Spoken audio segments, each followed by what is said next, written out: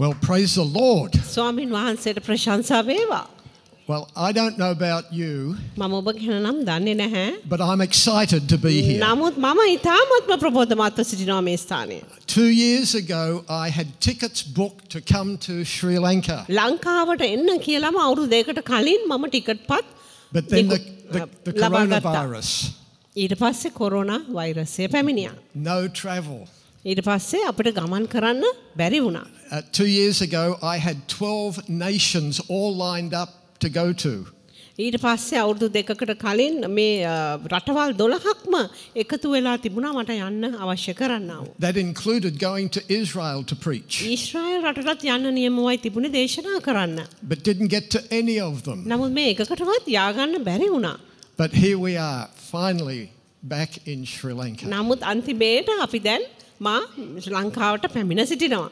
And it's such a privilege to be here in your church, Pastor. සභා pastor ඔබගේ සභාවේ සිටින්න ලැබීම මට හිතා වර ප්‍රසාදයක්. And I'm looking forward to encouraging you in your faith and in the season that we are in. ඉතින් මම කැමැත්තෙන් සිටින්නේ ඔබගේ ඇදහිල්ල තුළ ඔබව ධෛර්යමත් කරන්නත් අපි දැන් සිටිනා වූ කාල පරිච්ඡේදයේ අපට ධෛර්යය ලබා ගන්නත්. So we have 3 nights of ministry. ඉතින් සේවය කිරීමට අපිට රාත්‍රී 3ක් තිබෙනවා. And I'll share with you in a moment what I'm going to share tonight. මේ රාත්‍රියේ මම දැන් ඉදිරියේදී මම ඔබට බෙදා ගන්නට යන්නා උදේ. But tomorrow night, unless the Lord changes it, I want to talk about a revival and how God is going to use you to bring in the greatest harvest this world has ever seen. ඉතින් ශුද්ධාත්මයන් වහන්සේ වෙනස් නොකළොත් හෙට දවසේ මම දේශනා කරන්නට බලන් ඉන්නේ ශුද්ධාත්මයන් වහන්සේ විසින් ඔබව පාවිච්චි කරමින් කරන්නට යන්නා වූ පිවිදීම සම්බන්ධවයි. And then Sunday night, I want to bring a prophetic word that will show us that what God did in the beginning is the platform of what he's going to do at the end. ඉතින් මම ඉරිද රාත්‍රියේ කරන්නට යන්නේ අනාගත වාක්‍යමය වචනයක් හැටියට කතා කරන්නට යනවා. උන්වහන්සේ ආරම්භය කළා වූ දේ උන්වහන්සේ අඩිතාලමක් හැටියට තබා අවසානයේ උන්වහන්සේ ඒ දේ අවසන් කරන්නට යන ආකාරය. So if you can be here, then I would encourage you to come. ඉතින් මමත් ඔබව ධෛර්යමත් කරන්නේ එදාට එන්න කියා. But tonight, නමුත් අද රාත්‍රියේ I want to bring a word here tonight and do some teaching. අද දවසේ මා ඔබට යම් ඉගැන්වීමකින් යම් වචනයක් ඔබට දෙන්න යනවා. And tonight's message is entitled Understanding Tests, Trials and Temptations. අද දවසේ රාත්‍රියේ පාඩම මාතෘකාව හැටියට තිබෙන්නේ පරීක්ෂාවල්, පීඩාවල් සහ පරීක්ෂණ. I want to bring this as a foundation so that we are ready to do what God has called us to do. ඉතින් මම මේක අතිවාරමක් හැටියටයි උගන්වන්නට යන්නේ. මේ අතිවාරම ලැබුවාම අපි සූදානම් වෙනවා දෙවියන් වහන්සේ අප තුලින් කරන්නට යන දේ සඳහා. Now, sadly, in many different places all over the world, Christians are very confused. ඉතින් කනගාටුවට කරුණ මුළු ලෝකෙම සිටිනා වූ බොහෝ කිතුණුවන් වියවුල් වී සිටිනවා. Because some people think that God is the one who sends the problems. හේතුව සමහර අය හිතන්නේ මේ ප්‍රශ්නේ වන්නේ දෙවියන් වහන්සේ කියා. And they think God is sending problems to try and correct you. උන් හිතනවා දෙවියන් වහන්සේ ඔබව නිවැරදි කරන්නට ඔබ පරීක්ෂා කරන්නට ප්‍රශ්න එවනවා කියා. To discipline you. ඔබව විනයානුකූලව හැඩගස්වන්න පිණිස. Or to punish you. නැතහොත් ඔබට දඬුවම් කරන පිණිස. I spent many years going to China. මම වසර ගණනාවකට කලින් චීන රටට ගියා. And when I first started going, the believers in the underground church in China believed God was the one that was punishing them. ඉතින් මම චීනයට ගියාම ඒ ගොඩක් රහසිගතව සිටිනා වූ සභාවේ ওই දේව අධිරවන්තයන් සිටුවේ දෙවියන් වහන්සේ මේ උන්ට දඬුවම් කරන්නේ.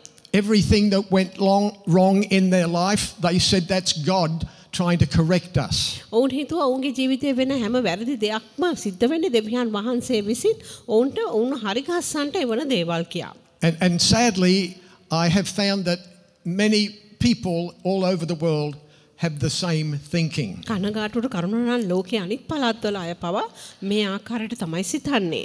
And yet the Bible tells us that God is a God of love. නමුත් බයිබලය පවසන්නේ දෙවියන් වහන්සේ ප්‍රේමයේ දෙවි කෙනෙක් කියලා. And sometimes, preachers say, well, we have to suffer for Jesus. නමුත් සමහරක් විට දේශයක් කියන්න පුළුවන් යේසුස් උදෙසා අපි දුක් විඳින්න ඕනේ. Well, we want to find out tonight, is God the one who's sending the problems your way? මේ රාත්‍රියේ අපි දකින්න බලන්න යන්නේ දෙවියන් වහන්සේද ඔබේ ජීවිතයේ මාර්ගයට ප්‍රශ්න කරදර එවන්නේ. Do we have to suffer for Jesus? යේසුස් උදෙසා අපි දුක් විඳින්න ඕනේද? You see, if we don't answer these questions correctly, අපි මේ ප්‍රශ්න වලට පිළිතුරු අපිට නොලැබුණොත් හරියට, then we will not be able to participate in the coming revival and the next move of God. එහෙමනම් අපිට බැරි වෙනවා ඉදිරියට එන්න තිබෙන පිපිදීමට සහ දෙවියන් වහන්සේ ඉදිරියේදී කරන්ට යන ක්‍රියාවන් වලට සහභාගී වෙන්න. This will hinder us from fulfilling what God has called us to do. දැන් මේ දේ තමයි අපට බාධාවක් වෙන්න යනවා දෙවියන් වහන්සේ විසින් අපව කැඳෙව්වා වූ දේ කරන පිණිස. See, I heard people preach that God is going to test your faith. මම අසා තිබෙනවා දේශකයන් දේශනා කරනවා දෙවියන් වහන්සේ ඔබේ ඇදහිල්ල පරීක්ෂා කරනවා. And so he sends these tests your way to test your faith. ඉතින් දෙවියන් වහන්සේ ඔබේ මාර්ගයට මෙවැනි ආකාරයේ පරීක්ෂාවල් එවනවා ඔබේ ඇදහිල්ල පරීක්ෂා කරන්නට. So we need to look at some of these questions tonight. අද රාත්‍රියේ මෙන්න මේ වගේ ප්‍රශ්න දිහා අපි බලන්න යනවා. Does God send things to test your faith? ඔබේ ඇදහිල්ල සෝදිසි පරීක්ෂා කරන පිණිස දෙවියන් වහන්සේ ප්‍රශ්න එවනවාද? And see, if we think God is the one who's sending the problems, අපි හිතනවා නම් දෙවියන් වහන්සේ තමයි මේ ප්‍රශ්න එවන්නේ. then we don't want to fight God.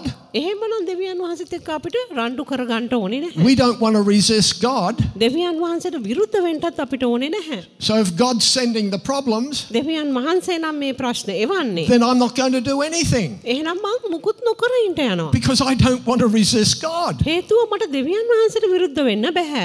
You can see how the church can get into a lot of confusion. දැන් ඔබට දක්වේනවා මොන වගේ වියවුල් භාවයකටද සභාව එන්න පුළුවන් කියලා. And you see, we want a fresh move of God. අපිට අවශ්‍ය කරනවා දෙවියන් වහන්සේගේ So නෑවුම් we ක්‍රියාවක්. have to understand, what does the word of God say? එහෙනම් අපි තේරුම් ගන්න අවශ්‍යයි දේව වචනය පවසන්නේ කුමක්ද කියලා.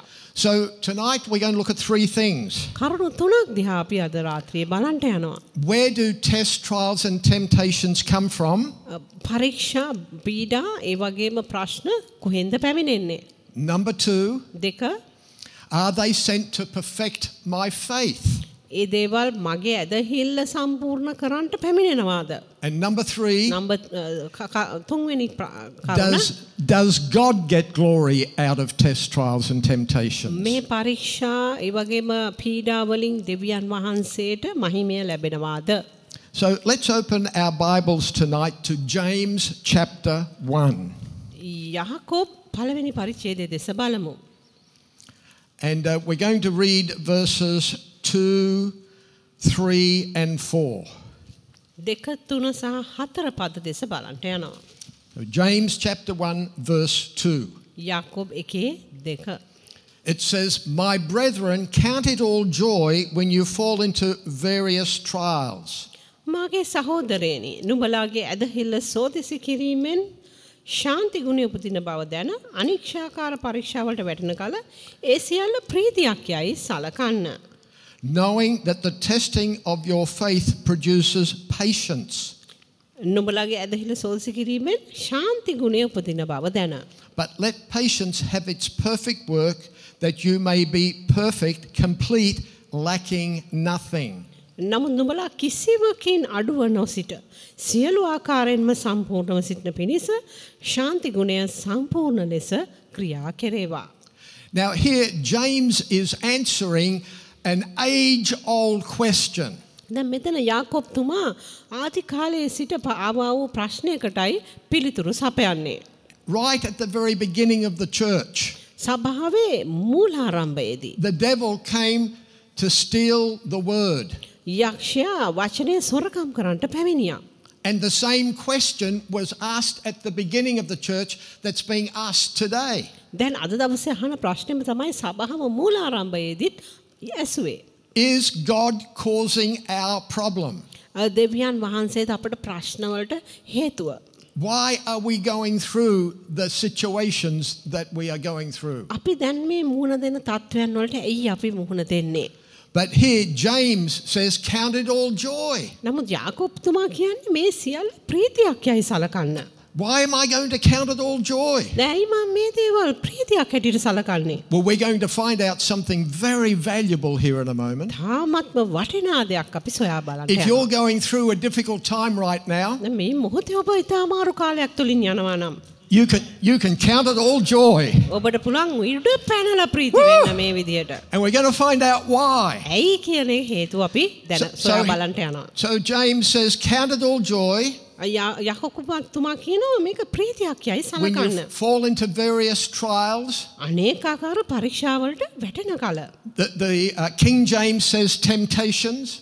එක ඉංග්‍රීසි පරිවර්තනයක කියනවා පරීක්ෂාව කියා. So we're talking about tests, trials or temptations. එතකොට මේ පරීක්ෂාවල්, පීඩාවල් සහ සෝදිසි කිරීම ගැනයි අපි කතා කරන්න යන්නේ. So why can I count it all joy? ඇයි මම මේක ප්‍රීතියක් යයි සලකන්නේ? Knowing that the testing of your faith. ඔබේ ඇදහිල්ල සෝදිසි කිරීම තුලින් කියා තිබෙනවා. Now we need to see something very important here. දැන් මෙතන ඉතා වැදගත් දෙයක් අපි දකින්න අවශ්‍යයි. Is God testing your faith? දෙවියන් වහන්සේ ඔබේ ඇදහිල්ල සෝදිසි කරනවාද? And the answer is God is not testing your faith. පිළිතුර දෙවියන් වහන්සේ ඔබේ ඇදහිල්ල සෝදිසි කරන්නේ නැහැ.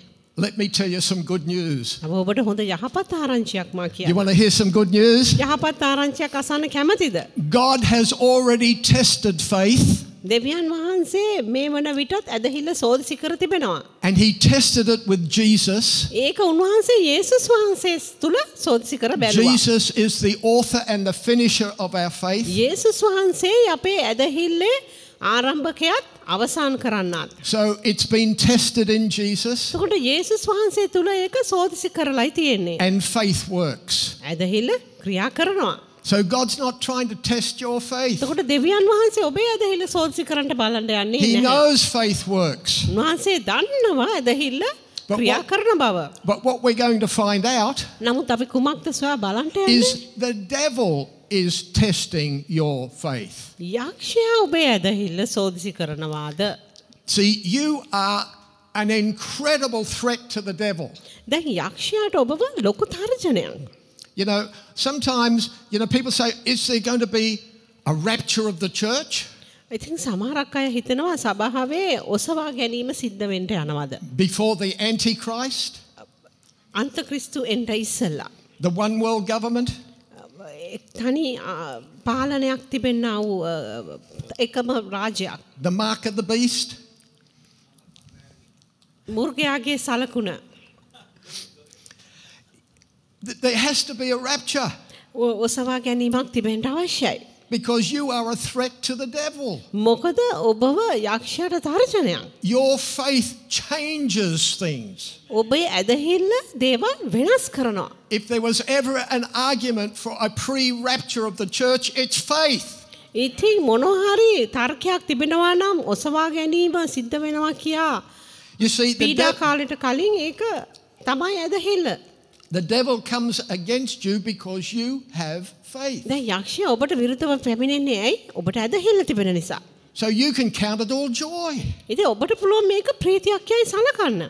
The devil's mad at me. ඔබට උඩ පැනලා කියන්න පුළුවන් බලන්න යක්ෂයා මං ගැන තරහා ගින් ඉන්නවා. Because I have faith. මොකද මට ඇදහිල්ල තිබෙන නිසා. I can change things. මට පුළුවන් දේවල් වෙනස් කරන්න. I can change his plan. මට පුළුවන් යක්ෂයාගේ සැලසුම් වෙනස් කරන්න. I can stop him from fulfilling his purpose in my life. මගේ ජීවිතයේ ඔහුගේ සැලසුම් අරමුණු ඉෂ්ට වීම නතර කරන්න මට පුළුවන්. See, let me give you some examples of faith. දැන් ඇදහිල්ල ගැන මම උදාහරණ කිහිපයක් ඔබට කියන්නම්. Remember the woman with the issue issue of blood. ඔබට මතකද මහලේ රෝගයෙන් පෙළුණා වූ කාන්තාව? Listen to what Jesus said to her. අහලා අහුම්කන් දෙන්න කුමක්ද යේසුස් වහන්සේට පැවසුවේ කියා. He said to her, "Woman, daughter, be of good cheer. කිව්වා යේසුස් වහන්සේට කිව්වා ධෛර්යමත් වෙන්න. Your faith ඔබේ ඇදහිල්ල has made you whole." ඔබව සම්පූර්ණ කර තිබේ. Your faith. ඔබේ ඇදහිල්ල. Your faith. ඔබේ ඇදහිල්ල. Her faith changed her circumstances. ඇගේ ඇදහිල්ල ඇගේ වාතාවරණය වෙනස් කළා. You are a threat to the devil. ඔබ සිටින යක්ෂයාට තර්ජනයක් ලෙසටයි. I love the story of Bartimaeus. බර්තමයුස්ගේ කතාවට මම I think I preached that last time. I'm glad I preached it, but I wish I hadn't so I could preach it again. මම ගිය පාර දේශනා කරා බර්තමයුස් ගැන. එහෙම නොකරා නම් මට අද ඔහු ගැන දේශනා කරන්න තිබුණා. But Bartimaeus was blind. බර්තමයුස් අන්ධව සිටියා. I mean, he had some big problems. ලොකු ප්‍රශ්න ඔහුට තිබුණා. But then Jesus came past. ජේසුස් වහන්සේ අසලින් ගියා. And Bartimaeus cried out, බර්තමයුස් කෑග් මුර ගැසුවා. "Son of David, have mercy on me." දාවිද්ගේ පුත්‍රයා මාට කරුණා කරන්න. What's Bartimaeus about to do? දැන් කුමක්ද බර්තමයුස් කරන්නට ලෑස්ති වී He's සිටියේ? about to use the force of faith to change his world. ඔහු කරන්න හිටියේ කුමක්ද? ඔහුගේ ලෝකය වෙනස් කරන පිණිස ඔහුගේ ඇදහිල්ල බලය පාවිච්චි කරන්නයි. You see, the devil's after your faith. ඔබ දන්නවද යක්ෂයා ඔබේ ඇදහිල්ල පස්සේ ඉන්නේ? And listen to what Jesus said to Bartimaeus. බලන්න කුමක්ද බර්තමයුස්ට යේසුස් වහන්සේ පැවසුවේ? He said, "Go your way. ඔබ යන්න. Your faith ඔබේ ඇදහිල්ල has made you whole." ඔබව සම්පූර්ණ කර තිබේ. Your faith. ඔබේ ඇදහිල්ල. Church, tonight I want to tell you, your faith සභාව අද රාත්‍රියේ මා ඔබට කියන්න කැමති ඔබේ ඇදහිල්ල will change your world. ඔබේ ලෝකය වෙනස් කරන්නට යනවා. And you can count it all joy ඊට පස්සේ ඔබ මේ දේවල් ප්‍රීතියක් යයි සලකන්නට when you යනවා. fall into various test trials and temptations. විවිධාකාර පරීක්ෂාවල් පීඩාවල් සහ සෝල්සි කිරීම වලට මුහුණ දෙන විට Yet knowing that the testing of your faith, ඔබේ ඇදහිල්ල සෝදිසි කිරීමෙන් it'll produce patience. ශාන්ති ගුණය උපදින බව දැන. Now, what is patience? දැන් ශාන්ති ගුණය නැත්නම් ඉවසීම කියන්නේ කුමක්ද? Patience is the ability to stand ඉවසීම කියන්නේ සිට ගන්නට පුළුවන් හැකියාව. and not be moved. සෙලවෙන්නේ නැතුව. Are you ready for this? මේකට ලෑස්තිද? For as long as it takes. ඒක කොච්චර කාලයක් ගත වුණත්. Well, I prayed last night and nothing happened. කෙනෙක් කියන්න පුළුවන් මම යාඥා කරා මුකුත් උනේ නැහැ. Where's your patience? කෝබේ ඉවසීම. I prayed. මම යාඥා කළා. I spoke the word. මම වචනේ කතා කළා. I put my faith out. මගේ ඇදහිල්ල ක්‍රියාවට දැම්මා. Patience. ඊට පස්සේ ඉවසීම. I will stand. මම සිටගෙන සිටින්නට යනවා. For as long as it takes. කොච්චර කාලයක් ගත වුණත්. The testing of my faith මගේ ඇදහිල්ල සෝදිසි produces කිරීමෙන් patience. ශාන්ති ගුණය නැතහොත් ඉවසීම උපදවනවා. God will never fail. දෙවියන් වහන්සේ කිසි විටකත් පරදින්නේ නැහැ. So if you think tests, trials and temptations are sent by God to test you, හිතනවා නම් මේ පරීක්ෂා කරදර ස්පීඩා එවන්නේ දෙවියන් වහන්සේ ඔබව සෝදිසි කරන්න කියා. and many people do, ගොඩක් අය එහෙම හිතනවා. then you don't want to resist God. එහෙනම් ඔබට ඕනේ නැහැ දෙවියන් වහන්සේට විරුද්ධ වෙන්න. And it nullifies and brings to naught your faith. ඊට පස්සේ ඔබේ ඇදහිල්ල සම්පූර්ණයෙන් බිඳුවටම බස්සන්න. Because what the devil is after is your faith, your ability to change your world. දැන් යක්ෂයා කුමක් පිටිපස්සේද සිටින්නේ? ඔබගේ ලෝකය වෙනස් කරන පිණිස ඔබේ ඇදහිල්ල පාවිච්චි කිරීමේ ඔබේ හැකියාව. I'm so glad for God's word. මං ඊටම සතුටු වෙනවා දේව වචනය නිසා. That I can declare God's word and live by faith. මට දෙවියන් වහන්සේගේ වචනය ප්‍රකාශ කරලා ඇදහිල්ලෙන් ජීවත් වෙන්න තිබෙන හැකියාව නිසා. Because I want to change my world. මට අවශ්‍යයි මගේ ලෝකය වෙනස් කරන්න. And if you want to change your world tonight, ඔබට ඕනේ නම් මේ රාත්‍රියේ ඔබේ ලෝකය වෙනස් කරන්න. then you have something that the world does not have. එසේනම් මේ ලෝකෙට නැති යමක් ඔබ තුල තිබෙනවා. You have faith. ඔබට ඇදහිල්ල තිබෙනවා. And that's what the devil is after. දැන් ඒක පස්සේ තමයි යක්ෂයා එන්නේ. You see, I felt led to bring this message tonight. මට හිතුණා මේ පණිවිඩය අද රාත්‍රියේ මං ගෙහෙන්න අවශ්‍යයි කියලා. And I know you're well taught here. මම දන්නවා ඔබට හොඳට ඉගෙන ගන්න වචනය ලැබෙනවා. But I wanted to lay a foundation for what I believe I will share tomorrow night. මම හෙට දවසේ දේශනා උගන්වන්නට යන දෙයට අතිවාරම දමන්නටයි මට අවශ්‍ය කරන්නේ. Because God is raising up an army of believers to go into their world and make a difference. ඉතින් දෙවියන් වහන්සේ ඇදහිලිවන්තයන් හමුදාවක් ගොඩනගනවා ඔවුන් වෙතට ගොස් ඒ ජාතින් ගොඩනගන පිණිස. And we are going to change our world by faith. අපේ ලෝකය අපි වෙනස් කරන්නට යන්නේ ඇදහිල්ලෙන්. Now let's go to 1 John chapter 5. 1 Yohan 5. And we're going to find out tonight that if you're a believer here tonight, this message is talking about you. අද දවසේ ඔබ ඇදහිලිවන්තෙක් නම් මේ පණිවිඩය කියන්නේ ඔබ ගැනයි. And so 1 John chapter 5 1 Yohan 5 and verse 4. 4. It says, "For whatever is born of God overcomes the world." Mark නිසාද දෙවියන් වහන්සේගෙන් උපන් යමක් ඇද්ද? එය ලෝකයෙන් ජයගන්නේ. And this is the victory that has overcome the world, ලෝකයෙන් ජයගෙන තිබෙන්නේ our faith. අපේ ඇදහිල්ලය. So tonight, if you're born of God, ඉතින් ඔබ දෙවියන් වහන්සේගෙන් නම් උපත ලබා සිටින්නේ. how many people here tonight are born of God? දැන් දෙවියන් වහන්සේගෙන් උපත ලබා සිටින කී දෙනෙක් සිටිනවාද? Woo! I'm in the right place. එහෙමනම් මම හරි ස්ථානයේ තමයි සිටින්නේ. Well, this is definitely talking about you. මේක අනිවාර්යෙන් කතා කරන්නේ ඔබ ගැනයි. It says if you're born of God, එහි පවසන්නේ ඔබ දෙවියන් වහන්සේගෙන් උපත ලබා සිටිනවාද? you have overcome the world. ඔබ ලෝකයෙන් ජයගෙන තිබෙන බවයි. No matter what the devil tries to do, යක්ෂයා ඔබට කුමක් කරන්නට හැදුවත් you are a world overcomer. ඔබ ලෝකයෙන් ජයගත්තු කෙනෙක්. Hallelujah. Hallelujah. I'm a world overcomer. මමත් ලෝකයෙන් ජයගත්තු කෙනෙක්. It doesn't matter what the devil does. යක්ෂයා කුමක් කළත් ප්‍රශ්නයක් නැහැ. I'm a world overcomer. මම ලෝකයෙන් ජයගත්තු කෙනෙක්. And this is the victory we have දැන් අපට තිබෙන ජය නම් to overcome the world. ලෝකයෙන් ජය ගන්න පිණිස And it's a 4-letter word. ඒක අකුරු 4 වචනයක් And ඉංග්‍රීසියෙන්. it starts with F. ඒක සිංහලෙන් නම් ඇයන්ෙන් පටන් ගන්න And it's වචනයක්. called faith. ඒකට කියන්නේ ඇදහිල්ල. Your faith ඔබේ ඇදහිල්ල.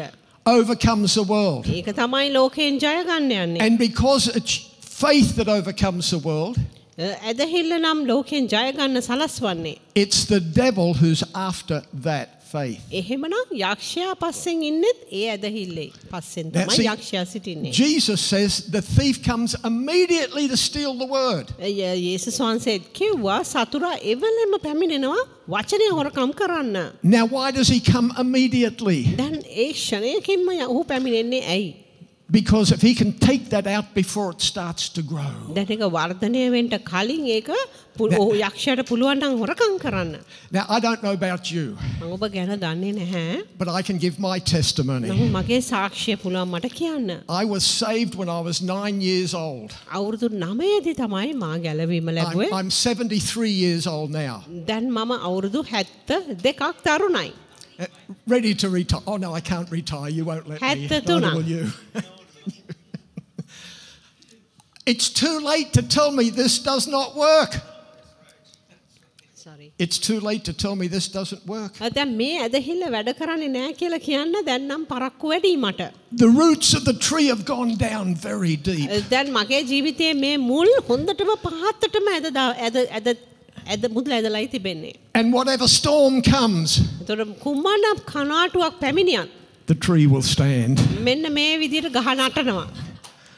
You know, if you plant a tree දැන් ඔබ ගහක් පැල කරාම and after a week, සතියකට පස්සේ your wife says to you, ඔබේ භාර්යාව ඔබට කියනවා, darling, ප්‍රේමවන්තයා, I would like that tree moved from here to there. මම කැමති මේ පැලේ මෙතනින් අරන් අතන්ට පෙළ කරන්න. Some of you men know what I'm talking about. දැන් සමහරක් ඔබ දන්නවා මේ කුමක් ගැනද කියන්නේ කියලා. Well, it's very easy to dig that tree out and move it. දැන් හරි පහසුයි මේ පැලේ එහෙම උගුලලා තව තැනක පැළ කරන්න. But after 3 or 4 years, she says, I want to move it. නමුත් අවුරුදු 3-4කට පස්සේ එයා කිව්වොත් උගුලලා අනිත් තව තැනකින් පැළ කරන්න කියලා. And that tree has grown very tall. එතකොට දැන් ගහ ගොඩක් උසට ගිහිල්ලායි තියෙන්නේ. You look at her දැන් ඔබ ඈ දිහා බලා කියන්නේ with as much love as you can bring out. පුළුවන් තරම් ආදරෙන්. And you say, darling, ඔබ කියනවා ආදරවන්තයා, ප්‍රේමවන්තිය. the roots of that tree have gone down too deep. මුල් හොඳටම ගැඹුරටම ගිහිල්ලා ඉවරයි. It cannot be moved. දැන් මේක එහාට කරන්න බෑ. And see, that's what you need to have. දැන් අන්න ඒ වගේ මුල් තමයි ඔබටත් තිබෙන්න Don't අවශ්‍ය let the කරන්නේ. devil come and steal that word. ඊට හරින්න එපා යක්ෂයාට ඒ වචනය හොරකම් කරන්න. Keep watering it ඒකට දිගටම වතුර දාන්න. until you become strong. හොඳට ශක්තිමත් වෙනකම්. And the devil cannot steal your faith. එතකොට යක්ෂයාට බැරි වෙනවා ඔබ ඇදහිල්ල Because හොරකම් කරන්න. your joy මන්ද ඔබේ ප්‍රීතිය keeps on coming up. දිගටම පැමිණ උතුරා යන්න යනවා. You know, that word joy, දැන් මේ ප්‍රීතිය කියන වචනය it means to jump up and down, දැන් ඒකේ තේරුම උඩ පැනලා to have a bright face, දිගටම මේ දත් පෙන්නලා හොඳට and to spin around. ඊට පස්සේ හොඳට කැරකි So if you're struggling with joy, ඉතින් ඔබට ප්‍රීතිය සමග පොරබැදීමක් තිබෙනවා නම් jump up and down, ඔබ උඩ පැනින්න smile real big, දත් පේන්න හොඳට hina වෙලා and turn around බඹරයක් වගේ කැරකෙන්න and say, devil, that's for you. ඊට පස්සේ You cannot steal my faith. යක්ෂයාට කියන්න මගේ ඇදහිල්ල ඔබට බෑ හොරකම් කරන්න මගේ ප්‍රීතිය ඔබට බෑ හොරකම් කරන්න. Amen. Amen. See, as a believer, ඇදහිලිවන්තයෙක් හැටියට you stand in a different place than the world. ලෝකයට වඩා ඔබ සිටින්නේ වෙනත් හිටගෙන සිටින වෙනත් ස්ථානයකයි.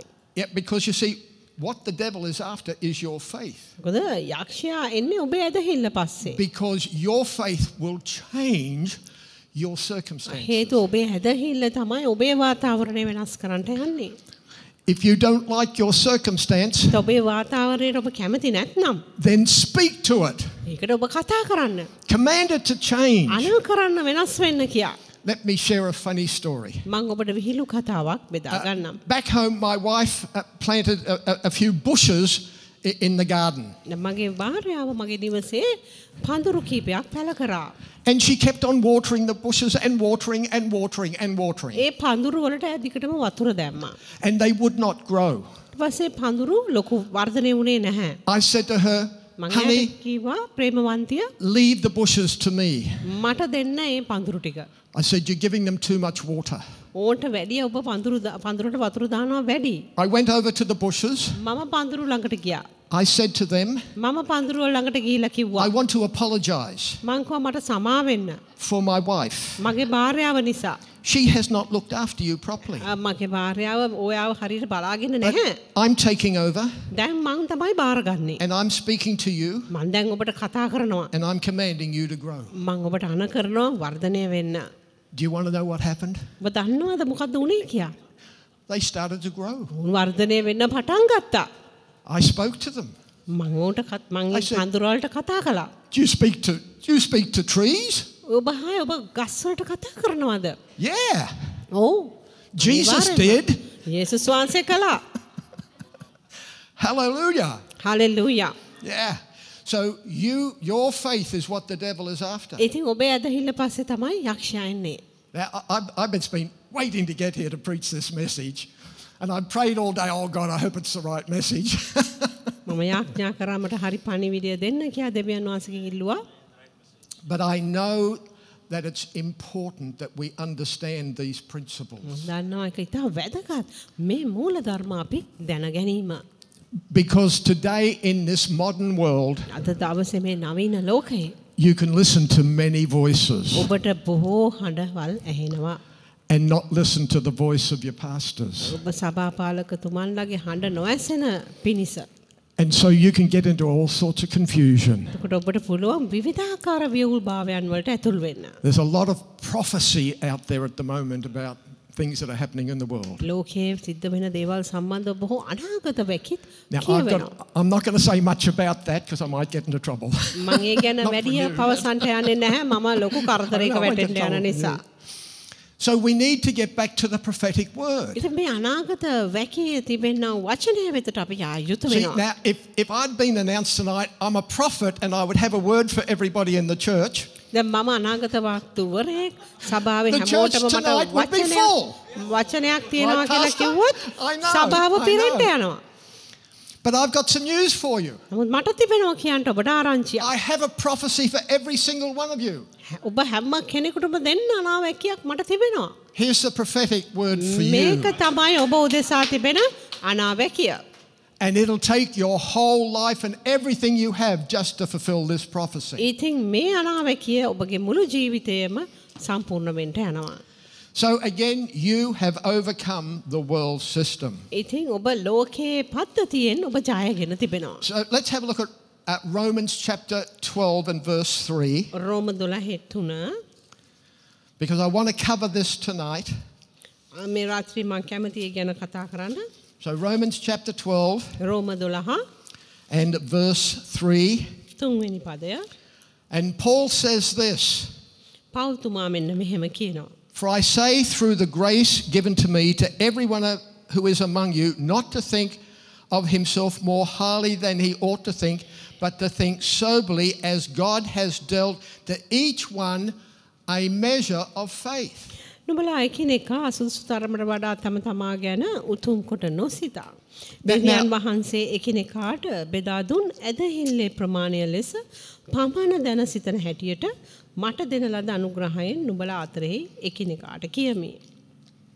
I love this verse මම මේ පදයට ගොඩක් කැමතියි. because here's the thing that makes us all equal. දැන් මේක තමයි අපි හැමෝම සමාන කරන තැන. Everyone. අපි හැමෝම. Say everyone. කියන්න අපි හැමෝම. That means you. ඒකට ඔබත් අයිති. Everyone හැමෝම. has been given හැමෝටම දී තිබෙනවා a measure of faith. ඇදහිල්ලේ ප්‍රමාණයක්. I get really excited about this දැන් මේක ගැන මම හරිම ප්‍රබෝධමත්. because you have been given the same faith that Jesus had. දැන් යේසුස් වහන්සේට තිබුණු ඇදහිල්ලම ඔබටත් දී තිබෙනවා. You know, I go to some places. මම සමහර තැන් වලට ගියාම Oh, Pastor, would you pray for us? අපිට යාඥා කරන්න පුළුවන්ද කියලා මගෙන් අහනවා. And give us the anointing. ඊට පස්සේ කියනවා මට යාලේපය දෙන්න. I say, no. No.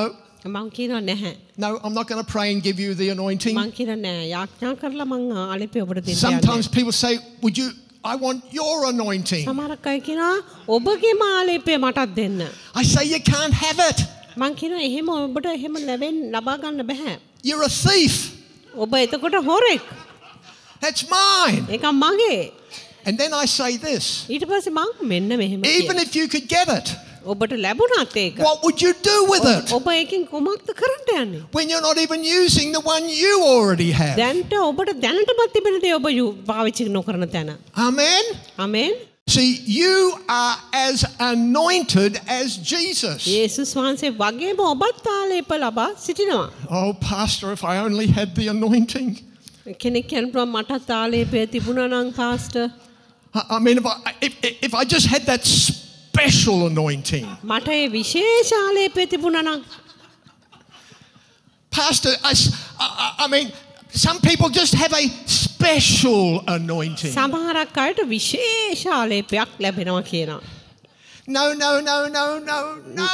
නැහැ ඒක එහෙම නෙමෙයි. No. See, God did something so precious. දෙවියන් වහන්සේ තානාර්ග දෙයක් කළා.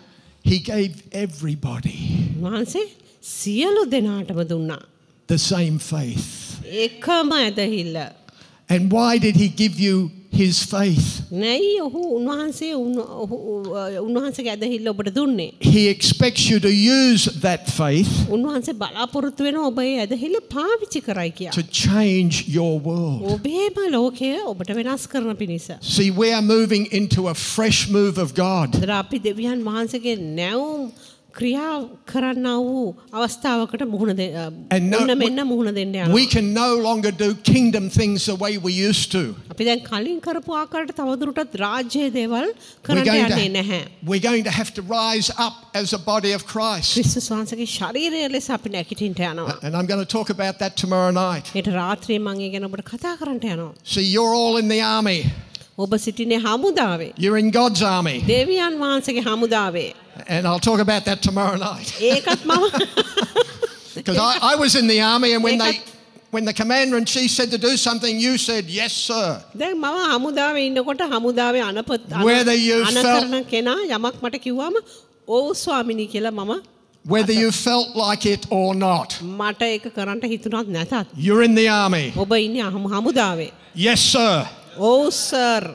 We're going to do what the head of the church tells us to do. සභාවේ නායකයා කියන දේ අපි කරන්න වෙනවා. But we need to know that we have his faith to do our part. ඉතින් අපේ කොටස කරන පිණිස ඔහුගේ හැදහිල්ල අපිටත් ලැබී තිබෙන බව අපි දැනගත යුතුයි. Amen. Amen. Because you see, what God's going to have you do, he's going to have you praying for the sick. ඉතින් උන්වහන්සේට අවශ්‍ය කරන්නේ කුමක්ද? ඔබ යාඥා කරයි කියා රෝගීන්ට. You won't be able to call the pastor.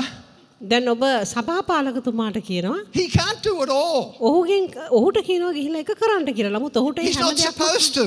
ඔහුට ඒක හැම දෙයක්ම කරන්නත් බෑ, කරන්න කියලාත් නැහැ. You better come back tomorrow night. I'll finish that. දැන් ඒකත් මම හෙට රාත්‍රියේ ඔබ එන්න. එතකොට මම ඒ ගැනත් කතා කරන්නම්. So every believer has faith. ඉතින් සෑම ඇදහිලිවන්තයෙකුටම ඇදහිල්ල තිබෙනවා. And this makes the devil so mad. ඉතින් යක්ෂයාට බොහෝ තරහයි. So what does he do?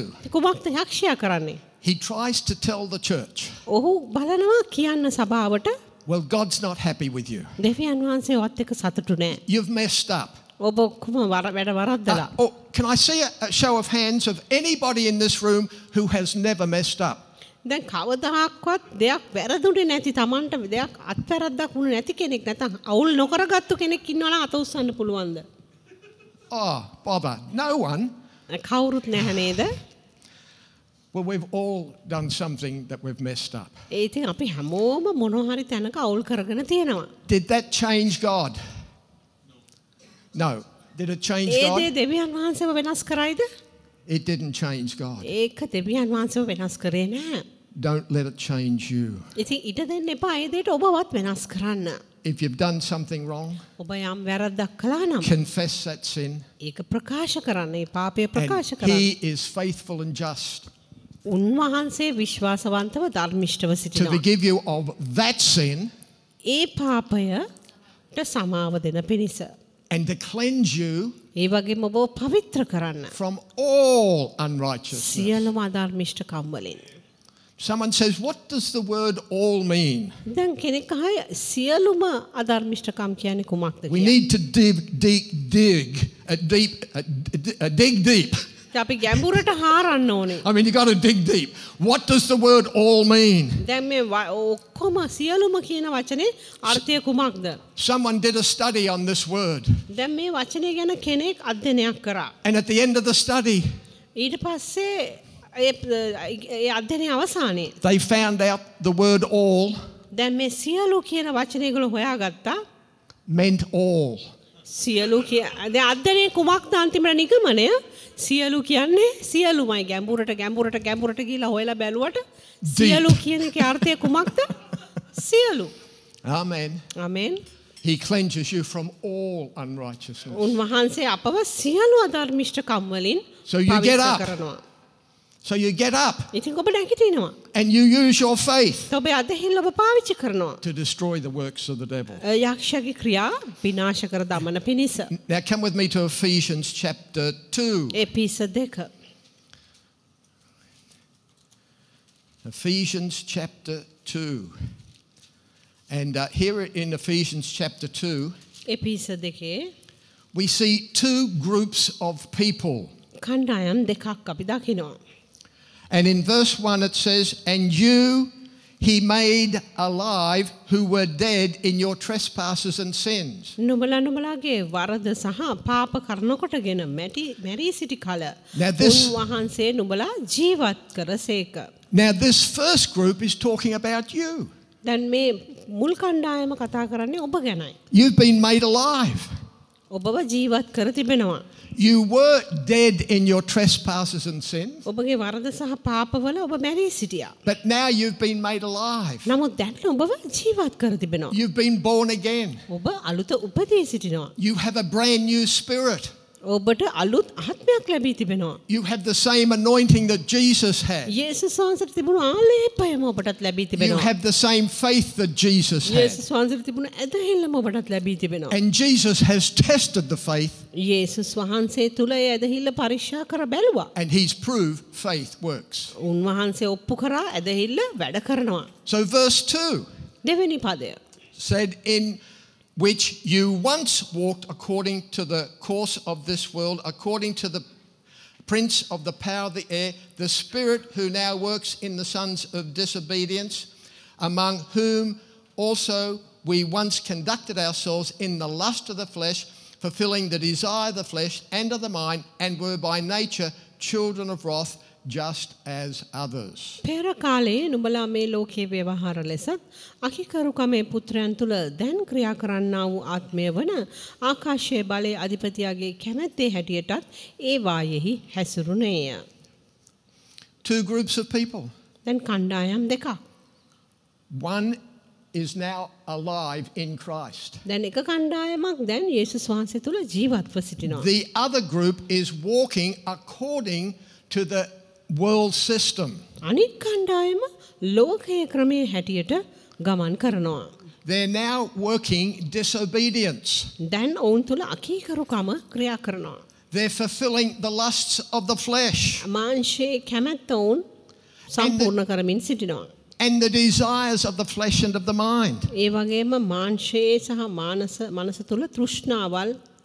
See, this is the way you used to be. දැන් මෙන්න මෙහෙමයි ඔබත් සිටියේ. You were no threat to the devil. දැන් ඔබ තර්ජනයක් වෙවි තිබුණේ නැහැ යක්ෂයාට. You just did whatever he said. යක්ෂයා කියන ඕනම දෙයක් ඔබ කළා. And the world right now is getting deeper in darkness. දැන් අද දවසේ ලෝකයක් ගැඹුරින් ගැඹුරට අන්ධකාරයේ ගැඹුරට ගමන් කරනවා.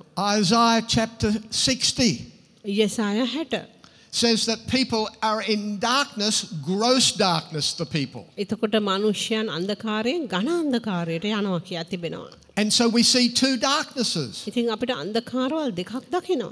Number one, they're in darkness because they're not born again. ඉතින් පළවෙනි කරුණ උන් නැවත උපදී සිටින නැති නිසා උන් අන්ධකාරයේ සිටීම.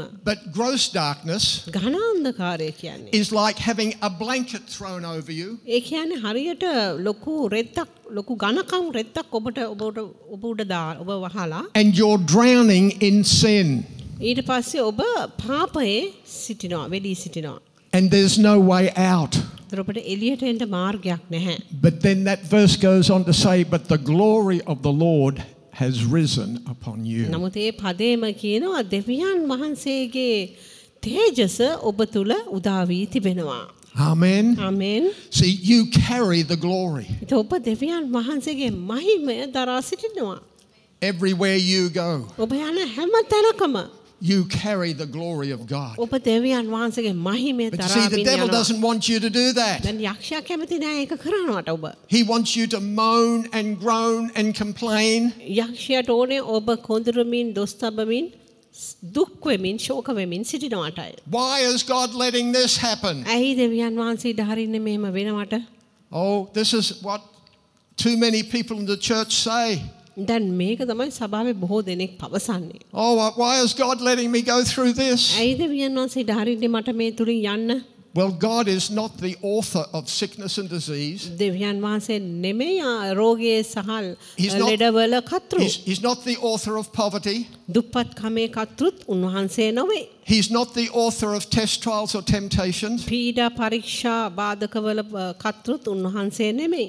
It's the devil that comes to steal, kill and destroy. යක්ෂයා තමයි සොරකම් කරන්නටත් මරන්නටත් විනාශ කරන්නටත් පැමිණෙන්නේ. See, you were no threat to the devil when you were in his kingdom. දැන් ඔහුගේ යක්ෂයාගේ රාජ්‍යයේ සිටින විට ඔබව යක්ෂයාට තර්ජනයක් වූයේ නැහැ. But when you asked Jesus into your heart නමුත් යේසුස් වහන්සේට ඔබ ඔබගේ හදවතට ආරාධනා කළ and මොහොතේ you became a brand new creature, ඔබ අලුත් මැවිල්ලක් වුණාට පසුව you carry the same anointing as Jesus, යේසුස් වහන්සේ වගේ මේ ආලේපයම ඔබත් දරන විට you've been given his faith, උන්වහන්සේගේ ඇදහිල්ලම ඔබට දී තිබෙන විට now you are a threat to the kingdom of දැන් තමයි darkness. අන්ධකාරයේ රාජ්‍යයට ඔබව තර්ජනයක් වෙන්නේ.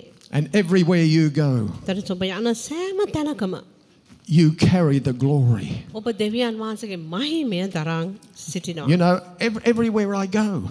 මම යන හැම තැනකම And I've been to some interesting places. මම ඉතා උනන්දු ප්‍රපෝතමත් ස්ථානවලට ගිහින් තිබෙනවා. Even here in Sri Lanka. ලංකාවේ පවා. I won't tell the story, but we were talking at lunch today, just some of the things that we did during the past history of Sri Lanka. අතීතයේ ලංකාවේ සිද්ධ අපි කළා වූ දේවල් අපි අද දවල් ආහාරය ගන්නකොට සාකච්ඡා කළා. You know, I one day God opened a door for me to go to North Korea. මට දොරක් විවෘත වුණා උතුරු කොරියාවට යන්න. That's a very dark place. අන්ධකාර ස්ථානයක්. And so we went to North Korea. මම උතුරු කොරියාවට ගියා. And so people said to me, මිනිසයන් මට කිව්වා did you feel the oppression in that nation? ඉතින් ඒ රටේ ඔබට දැනුනේ නැද්ද තියෙන පීඩාව? Did you feel the demonic influence in that nation? යක්ෂයාගේ බලපෑම ඔබට දැනුනේ නැද්ද? This is Christians. දැන් මේ මගේ මේ ප්‍රශ්න අහන්නේ කිතුණු. I said, what? මං ඇහුවා මොකක්ද? I did not go to that nation to feel the oppression. ඒ පීඩාවල් මට හැංගෙන්න දැනෙන්න නෙමෙයි මම ඒ රාජ්‍යයට රටට ගියේ. Where do Christians get this crazy idea? කොහෙන්ද කිතුණුවන්ට මේ මෝඩ අදහස් පැමිණෙන්නේ? Over in Isaiah, it says, oppression shall be far from you. එතකොට යෙසායා පොතේ තිබෙන්නේ මේ පීඩාවල් ඔබෙන් දුරස් වෙනවා. I don't go anywhere to feel the oppression. දැන් මේ මට පීඩාවල් හැංගෙන්න දැනෙන්න මම තැන් වලට යන්නේ නැහැ. Did you sense the demonic influence දැන් in අර that විදියට nation? බය කරලා අහනවා ඔබට එහෙම හැඟුනේ නැද්ද යක්ෂයාගේ තියෙන පීඩාවල් බලපෑම මේ රටේ? I'm not a witch. මම මායාකාරියෙක් නෙමෙයි. Witches go around collecting spirits. මායාකාරියන් කරන්නේ හැමතැනම ගිහිල්ලා යක්ෂාත්ම එකතු කරගන්නවා. I'm a Christian. මම කිතුණුවේ. Spirits flee from me. යක්ෂාත්ම මගෙන් දුර වී යනවා. I don't go sensing evil spirits. යක්ෂාත්ම දැනෙන්න නෙමෙයි මට දැනෙන්නේ නැහැ යක්ෂාත්ම. Church, සභාවට මම මේ we need කියන්නේ to know what the word says. වචනේ කියන දේ අපි දැනගත Someone යුතුයි. said, didn't you feel the demonic influence in that nation? ඒතර අහනවා මගෙන් මේ පළාතේ රටේ ඔබට දැනුනේ නැද්ද යක්ෂයාගේ බලපෑම? I said, oh, no. Wait a minute. මං කියනවා නැහැ විනාඩියක් Over in දෙන්න. Psalms, the book of Psalms, ගීතාවලිය පොතේ it says the angels of the Lord will be encamped around about you. දෙවියන් වහන්සේගේ දූතයන් මා වට කර කඳුරු බඳිනවා. I didn't feel the demonic oppression. ඉතින් මට යක්ෂයාගේ බලපෑම දැනුනේ නැහැ. Ooh, but I felt the angels. නමුත් මට දැනුනේ දේව දූතයෝ. Church, the Bible is so clear. බයිබලයේ ඉතා පැහැදිලි. It doesn't send you anywhere to feel the oppression or the demonic spirits. බයිබලයේ උන්වහන්සේ ඔබ කොහෙවත් යවන්නේ නැහැ යක්ෂයාගේ බලපෑම යක්ෂාත්මවල බලපෑම ඔබට දැනෙන්න. We had a big name faith preacher come to Sydney. A big named faith preacher. ප්‍රසිද්ධ ඇදහිලිවන්ත දේශකයෙක් පැමිණියා ඕස්ට්‍රේලියාවට. And as he said, as I was coming into Sydney, දැන් ඔහු කිව්වා මම නගරයට ඇතුළු වුණු I මොහොතේ could feel the oppression of the city. මට දැනුණා මේ නගරයේ තියෙන අපහසුව If I පීඩාව. told you who it was, you'd know. මම කවුද කියලා කිව්වොත් ඔබ දන්නවා. I wanted to stand up and say, get on the plane and go back home. මට හිතුණා කියන්න යාට කරුණා කරලා ගුවන් යානයට නැගලා ආයෙ ගෙදර යන්න කියලා. We've got enough problems here without you saying you felt the oppression. දැන් ඔබට මේ පීඩාවල් හැංගුණා දැනුණා කියලා කියනට වඩා අපිට ඇතිතරම් ප්‍රශ්න තියෙනවා මේ රටේ. I wanted to tell him it's humidity.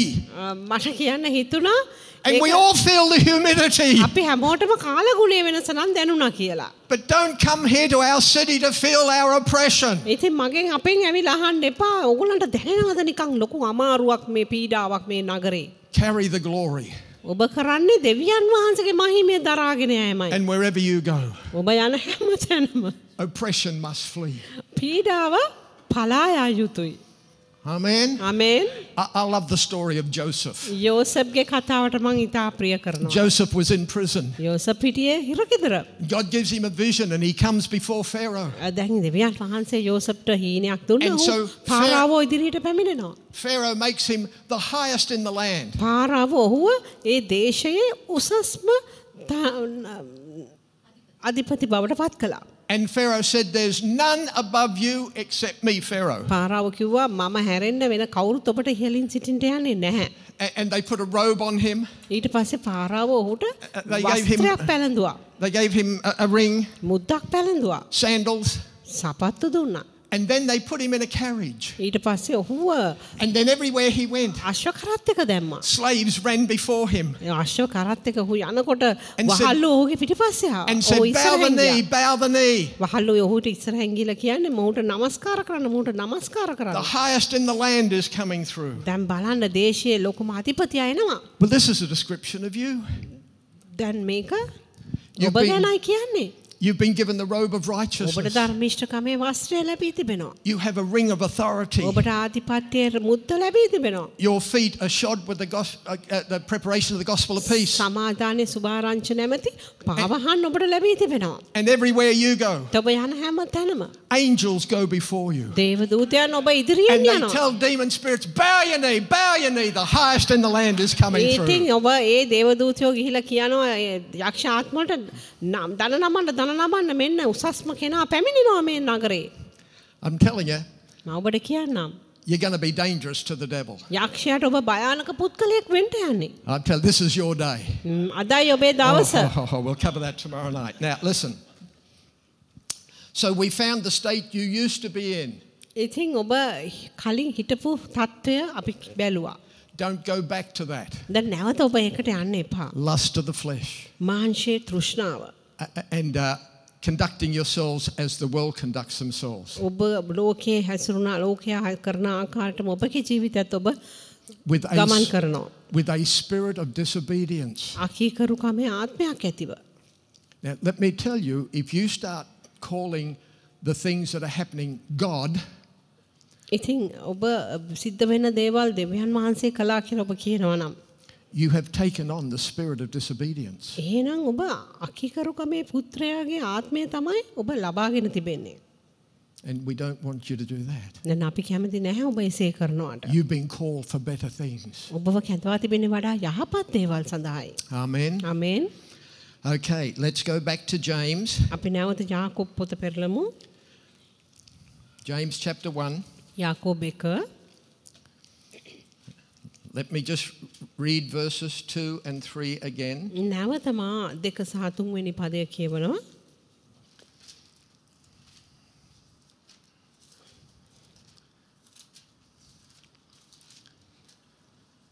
It says, "My brethren, count it all joy when you fall into various trials." මගේ සහෝදරයනි අනේකාකාර පරීක්ෂාවලට වැටෙන කල ඒ සියල්ල ප්‍රීතියක් යයි සිතන්න. Now again, why is James writing this? දැන් ඇයි යාකෝබ් තුමා මෙසේ ලියන්නේ? Because the early church, මන්ද මුල් සභාව they lived in a real world ඕන් සැබෑ ලෝකයක ජීවත් වුණා. where you'll have to contend for the faith. You'll have to contend for faith. ඒ ඇදහිල්ලට ඔබ පොරබැඳීමක් තිබුණා. And people were going through things. මනුෂ්‍යයන් දේවල් වලට මුහුණ දෙමින් සිටියා. You know, we hear sometimes with what's happening in the world right now, දැන් අද දවසේත් ලෝකයේ සිද්ධ වෙන සමහර දේවල් අපි අසනවා. there's never been a day like this day. මේ වගේ දවසක් ආයේ කවදාකවත් තිබිලා නැහැ. The world has never had to put up with what we're putting up with.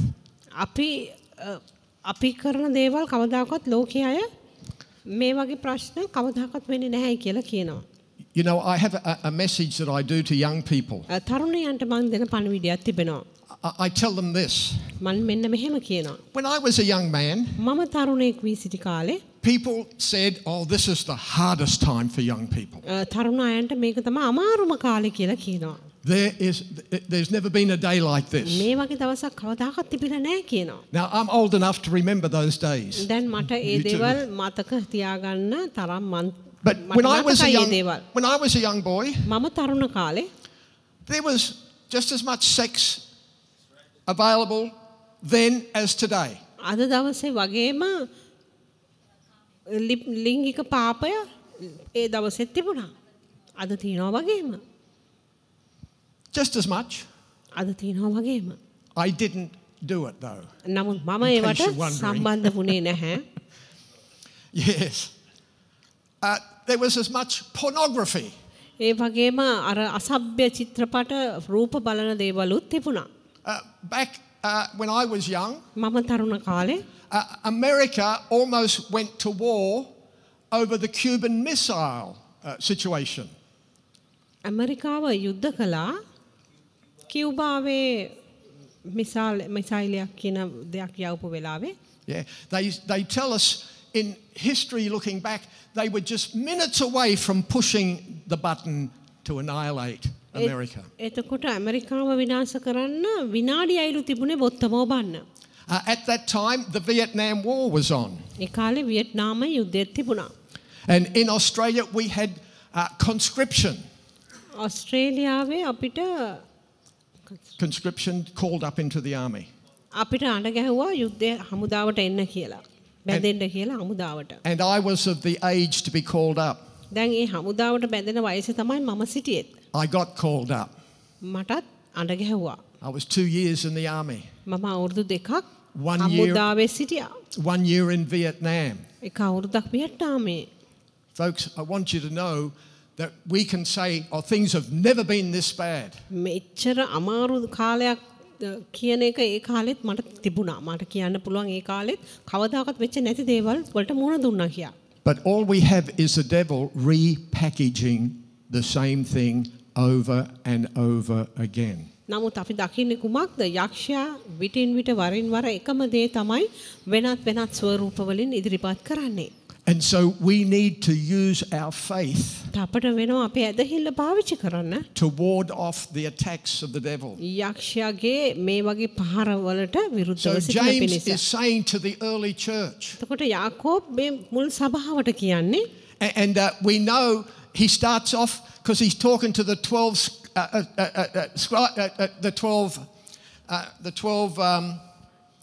tribes, the 12 tribes which have been scattered. දැන් විසිරී සිටියා වූ ගෝත්‍ර 12ට තමයි මොහු මේ පණිවිඩය ලියවන්නේ. There was a great persecution happening in the church. සභාව තුළ ලොකු පීඩාවක් සිද්ධ වෙමින් තිබුණු කාලයක්. And we can read in the book of Acts that the believers were scattered everywhere. එතකොට ක්‍රියාපොතේ අපි දකිනවා ඔවුන් කොහොමද ඇදහිලිවත්යන් විසිරී ගියේ කියා.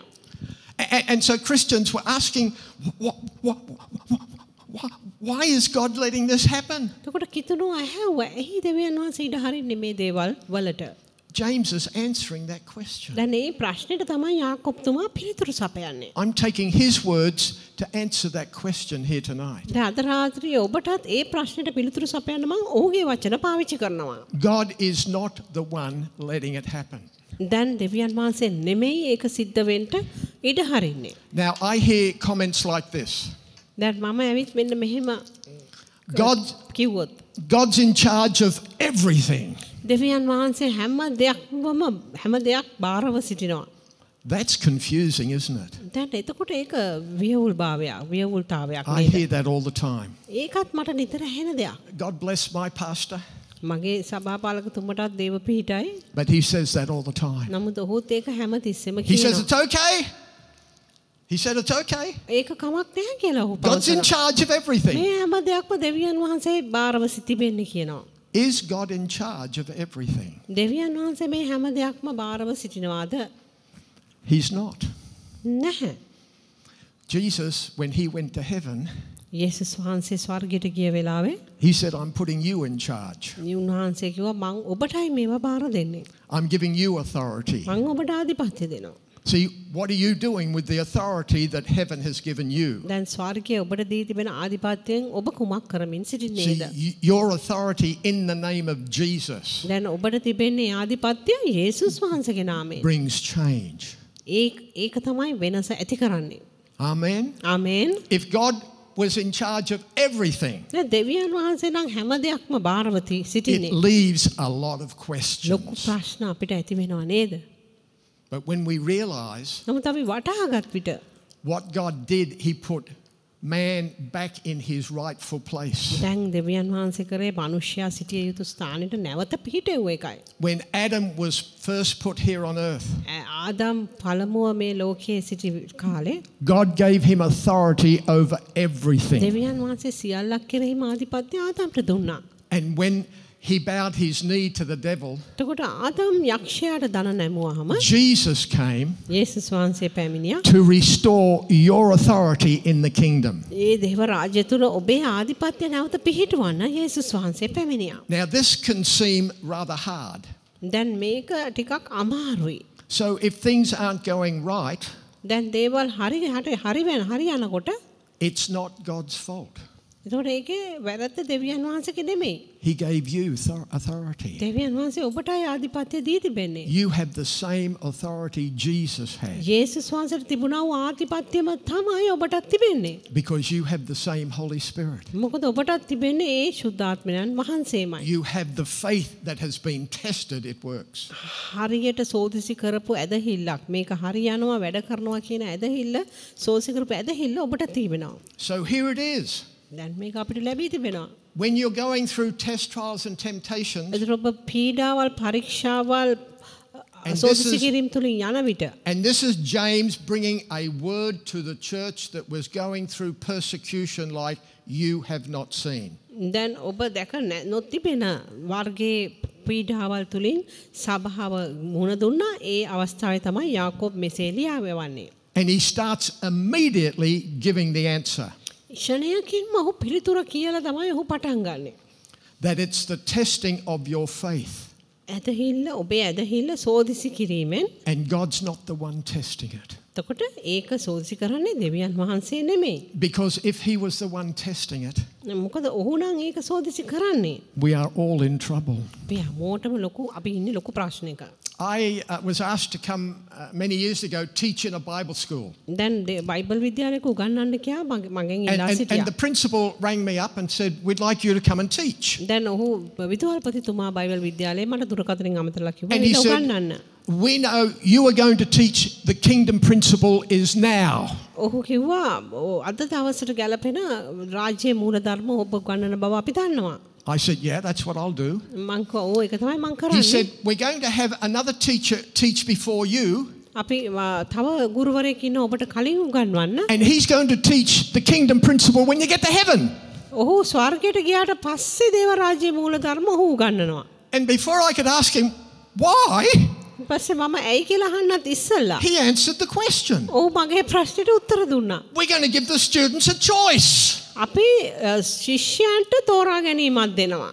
Two sides of they can choose which one they want to believe. ශිෂ්‍යයන්ට පුළුවන් තෝරන්න කොයි එකද තෝරගන්නේ කියලා. So ඉඩ හරිනවා. they didn't count on what I would do. ඉතින් ඔවුන්ට ප්‍රශ්න ඔවුන් දැනගෙන හිටියේ නෑ මං කොමක්ද කරන්නට යන්නේ. So I started this teaching. ඉතින් මං උගන්වන්න ගත්තා. It got a lot of people mad. බොහෝ අයට තරහා ගියා. So they wanted to ask questions. දැන් ඒ අයට ප්‍රශ්න අහන්න ඕනේ. I'm not going to answer questions until the end of the course. දැන් මේ පාඨමාලාව ඉවර වෙනකම් මම ප්‍රශ්න වලට උත්තර And then දෙන්නේ if you have a question, I will answer it. ඊට පස්සේ ඔබට ප්‍රශ්න තියෙනවා නම් මම උත්තර දෙන්නම්. So I prayed, ඊපස්සේ මම යාඥා කළා "Give me a word, Lord, මට වචනයක් දෙන්න that I can ස්වාමීනි. bring මේ අයට ගෙන එන පිණිස that they cannot ask a question after I have taught." මං කිව්වට පස්සේ ප්‍රශ්න අහන්න බැරි පණිවිඩයක්. This is what God gave me. මේකයි දෙවියන් වහන්සේ මට දුන්නේ. Husband, love your wife as Christ loves the church. ක්‍රිස්තුස් වහන්සේ සභාවට ප්‍රේම කළාක් මෙන් පුරුෂයනි භාර්යාවන්ට ප්‍රේම කරන්න. You know, some people say, "Well, God teaches us through sickness and disease. සමහරක් අය කිව්වා ලෙඩ රෝග දීලා දෙවියන් වහන්සේ අපිට පාඩක් උගන්වනවා. He perfects us through calamity." කැළඹීම ඇති කරලා උන්වහන්සේ අපව සම්පූර්ණ කරනවා. So I said, එතකොට මං කිව්වා Okay. මං කෝ හා My wife's not perfect. මගේ භාර්යාව සම්පූර්ණ නෑ. So I see the bus coming down the street. මට පේනවා බස් රථයක් එනවා වීදියේ. I will throw her under the bus. මම ඔව බස් එක යටට විසික් කරනවා. I'm going to act like God. මම දෙවියන් වහන්සේ වගේ ක්‍රියා My කරනවා. wife needs some teaching and perfecting and correcting. මගේ භාර්යාවට අවශ්‍යයි සමහර දේවල් නිවැරදි කරන්න හරි ගස්සන්න. So under the bus she goes. මම දැන් දානවා යව බස් එක යටට. So then someone says, well, maybe God doesn't do that. He just allows it. ඊට පස්සේ කියනවා අය එහෙමනම් දෙවියන් වහන්සේ නෙමෙයි මේක කරන්නේ ඒක වෙන්න දෙවියන් වහන්සේ ඉඩ හරිනවා. I said, my wife's in trouble now. මට දැන් ප්‍රශ්නයක් දැන් මම ලොකු She ප්‍රශ්නයක්. doesn't know when it's going to happen. දැන් භාර්යාව දන්නේ නැහැ මේක කොයි වෙලාවෙද වෙන්නේ. I see the bus coming. මම දකිනවා බස් රථය I එනවා. don't say anything, මම දැන් මුකුත් නොකියා but I do allow her to get run over. මං ඉඩ හරිනවා බස් එක ඇව යට කරලා යන්න. I'm going to do what God does. දෙවියන් වහන්සේ කරන එකම මාත් කරන්න. And then someone says, well, maybe God will do it just once. ඊට පස්සේ කෙනෙක් කිව්වා දෙවියන් වහන්සේ එකපාරක් විතරක් ඒක කරනවා ඇති. I said, I like that idea. මං කෝ ඒකත් හොඳ අදහසක්. Just once. එකපාරකට විතරක්. My wife will never know when it's going to happen. දැන් මගේ භාර්යාව කොයි විටවත් But I දන්නේ get නැහැ one කවදාද shot. මේක වෙන්නේ. One shot එකපාරක් මන් දෙනවා to throw her under the bus. Bus එක යටට විසික් කරන්න. I එකපාරක්. said, no, husbands are to love their wife as Christ loves the church. දැන් පුරුෂයන්ට කියා තිබෙන්නේ භාර්යාවට I said, විශ්වාසය සභාවට ප්‍රේම කරනවා වගේ ප්‍රේම කරන්න. I said, if God's the one causing our problems, දැන් දෙවියන් වහන්සේ නම් මේ ප්‍රශ්න ඇති කරන්නේ. we'll have to rip that out of the Bible. එහෙමනම් ඒ කෑල්ල අපේ බයිබලෙන් ගන්න වෙනවා. So at the end of my teaching that day, එතකොට මගේ ඉගැන්වීම අවසානයේ I said, has anyone got any questions about God's will to heal all now? දැන් කාට හරි ප්‍රශ්න තිබෙනවද දෙවියන් වහන්සේගේ කැමැත්තයි සියල්ලෝම සුව කිරීම කියලා? මම ඇහුවා ප්‍රශ්නයක් එන්නේ එහෙම. No one had a question. කාටවත් ප්‍රශ්නයක් තිබුණේ නැහැ. By the way, they didn't ask me to come back and let the cast have two choices. නමුත් ඇත්තටම ආයි නැවත බයිබල් විද්‍යාලයේ උගන්වන්න කියලා මට ආරාධනා ලැබුණේ නැහැ. See, I just loved slapping the devil across the face. ඉතින් මම හරි කැමති යක්ෂයාට මූණටම පහරක් දෙන්න. Hallelujah. Okay, where are we going now? I better keep with... You said an hour and a half, didn't you? Is that all right? Are you all okay? Everyone okay? හැමෝම හොඳින්ද? Okay, now listen. අහුම්කන් දෙන්න. I've heard people say, මට ඇහිලා තියෙනවා මිනිස්සු කියනවා. oh, that thing that I went through. මම මුහුණ දීපු දේ නම් Oh, I tell you, God taught me so much. දෙවියන් වහන්සේ කින්නම් මට ගොඩාක් පාඩම් ඉගෙනුවා. I would not change it even if I could. ඒකෙන් වෙනස් කරන්න මට ලැබුණත් අවස්ථාව මම ඒකෙන් එකක්වත් වෙනස් කරන්නේ නැහැ. You know, anything that happens in the natural දැන් ස්වභාවිකව සිද්ධ වෙන ඕනම දෙයක් is not God. දෙවියන් වහන්සේ නිසා ඇතිවුණු දෙයක් නෙවෙයි.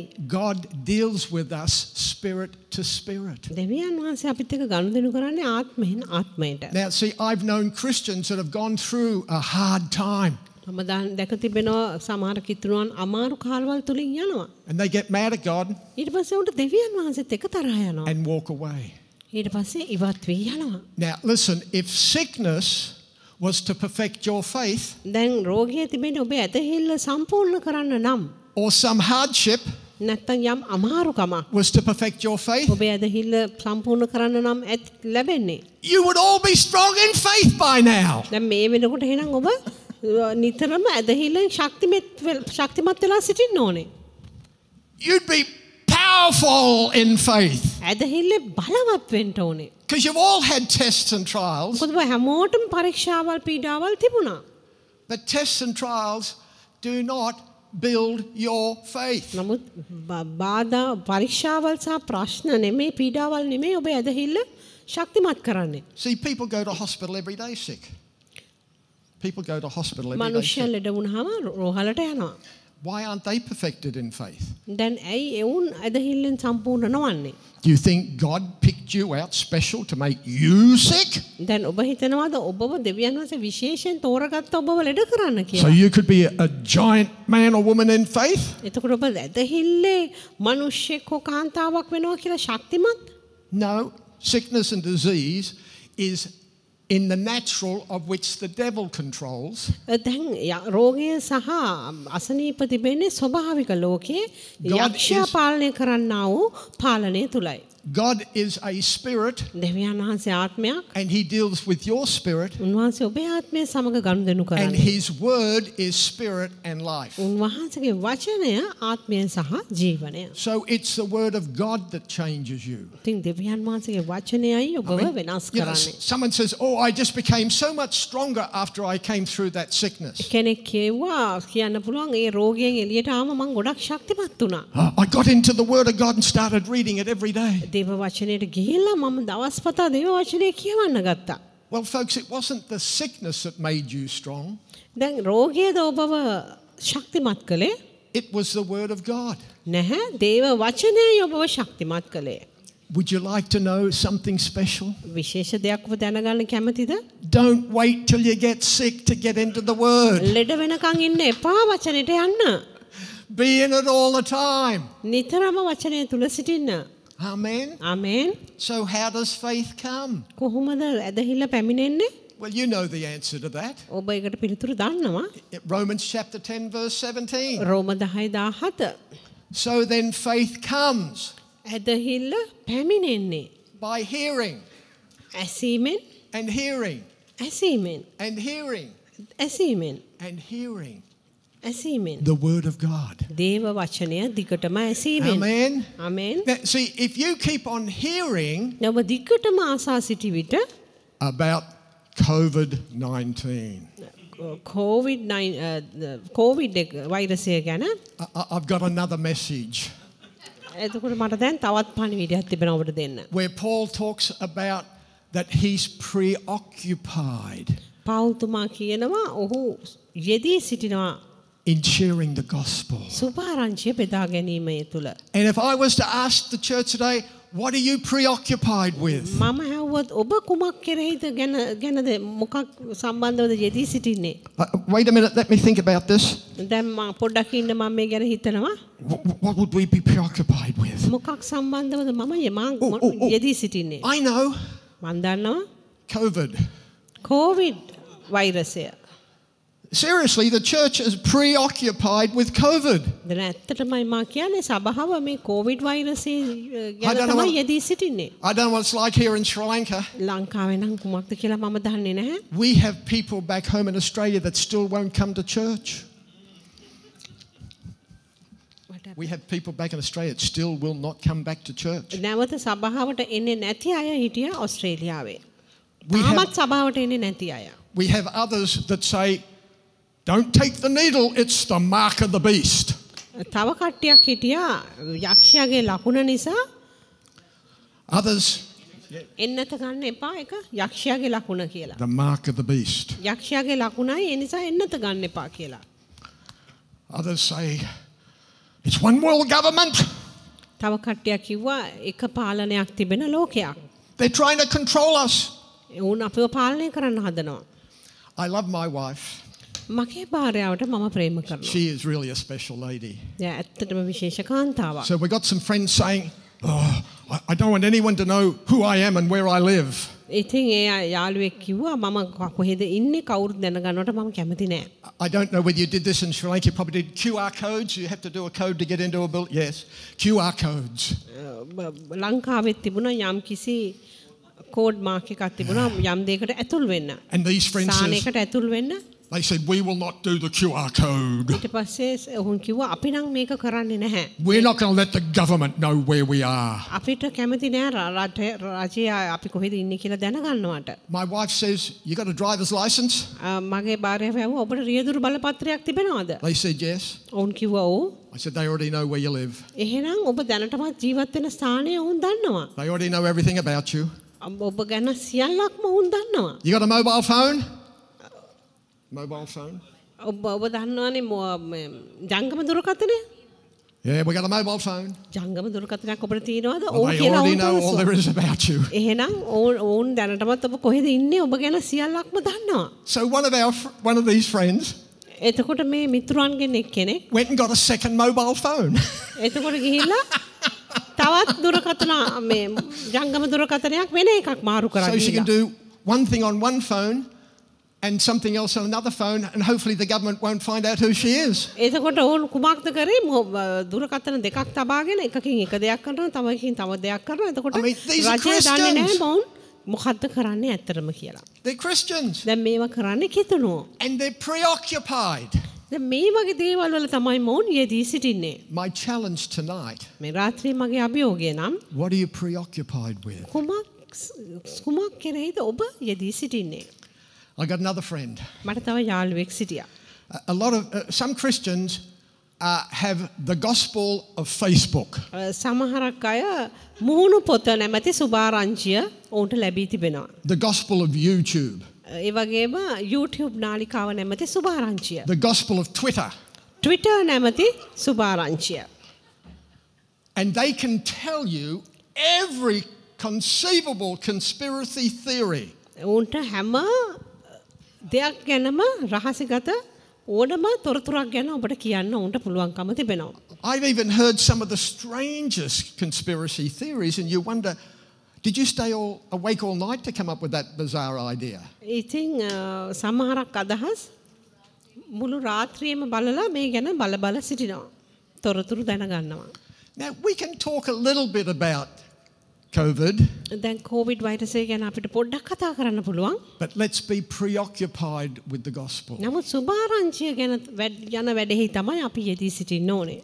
Amen. ආමේන්. Too many Christians today. අද දවසේ බොහෝ කිතුණෝ. Help me, Lord. Help me, Lord. The blood moon.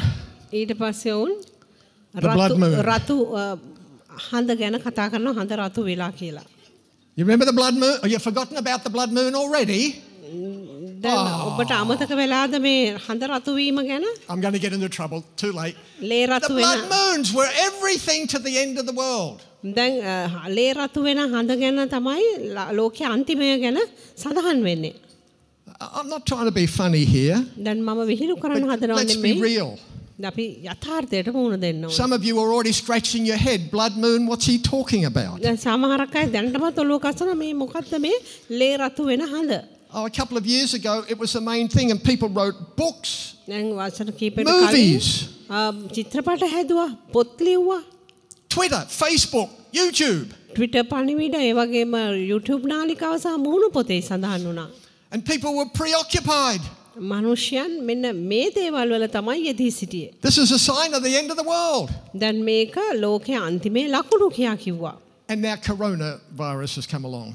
ඊට පස්සේ කොරෝනා වෛරසය ආවා. It's taken the place දැන් මුළු තැනම to be අරගෙන the end of the තිබෙන්නේ world. ලෝකයේ අන්තිමේ කියන තැනට වඩා දැන් කොරෝනා වෛරසය ඇවිත් And තිබෙනවා. we don't want to make light of Ukraine.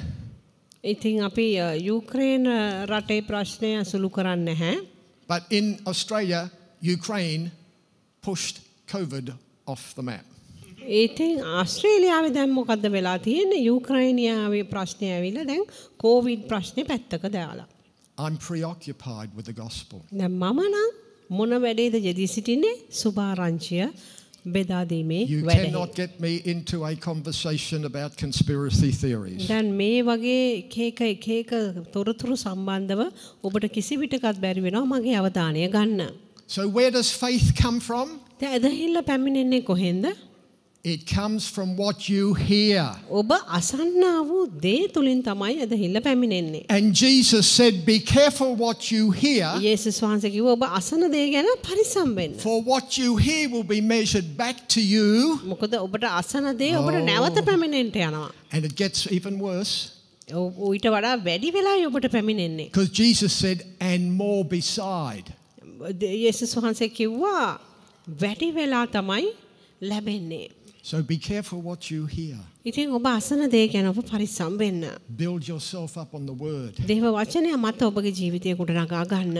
So faith comes by whatever you hear. ඉතින් ඇදහිල්ල පැමිණෙන්නේ ඔබ අසන දේ And you තුලින්. can come very strong in believing a conspiracy theory. ඉතින් මෙන්න මේ වගේ යම් තොරතුරු සම්බන්ධව ඔබට ඉතා ශක්තිමත් විදියට ලොකු බලපෑමක් ඇති වෙන විදියට ඔබට ඇදහිල්ලක් ඒ ගැන ඇති වෙන්න පුළුවන්. You can become a world expert. ඉතින් ඔබට ඒ සම්බන්ධව විශේෂඥයෙක් වෙන්න පුළුවන්. And if you're a Christian, ඔබ කිතුණුවෙක් නම් you can write a book ඔබට පොතක් පවා ලියන්න පුළුවන් වෙනවා. and make a lot of money. ඒකෙන් මුදල් හම්බ කරන්නත් පුළුවන්. Because Christians follow after conspiracy theories instead of the word. ඉතින් වචනය වෙනුවට එක එක කුමන්ත්‍රණ ඉගැන්වීම් ගැන දැනුවත් වෙනවා කිතුණුවෝ දේව වචනයට වඩා. All right, I've got myself in trouble, so let's move on. ඉතින් දැන් පන් ලොකු ප්‍රශ්නක පැටලෙන්න යන නිසා අපි ඉදිරියට යමු. We're in very interesting times. ඉතින් තාමත් ප්‍රබෝධමත් කාලවල. And it's time, as these pastors would do, to talk straight. ඉතින් මෙම කාලවල වල අපි සභාපාලකවරුන් කරන්නේ ඇදහිල්ල ගැන කතා කිරීමයි. Because we're going to find out tomorrow night the Father has a need of you.